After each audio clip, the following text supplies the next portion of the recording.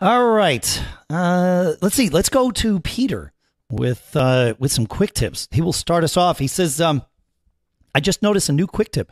If you press the Shift key while on the Apple menu, and you can toggle it with Shift, Force Quit becomes Force Quit the currently focused app. After noticing this, he says, I've already used it. And as soon as we got the question in and I, had prepped it for the show, I've started using it too. It's a great way of just managing that process. I don't know. It's the little things, right? It's how it goes. It's certainly easier than the command control. Is it command? No, I don't even know. No, command option. Escape. Command option escape. Yeah. Well, you could add Shift to that and it would force quit the current in front app. So yeah, it's command option escape. Yes.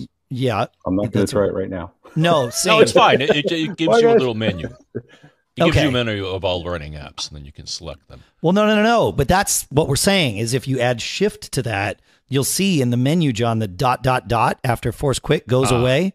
So I think if I added Shift to command option escape, then we would no longer be talking because the frontmost app is the one handling this connection, which is, I like this.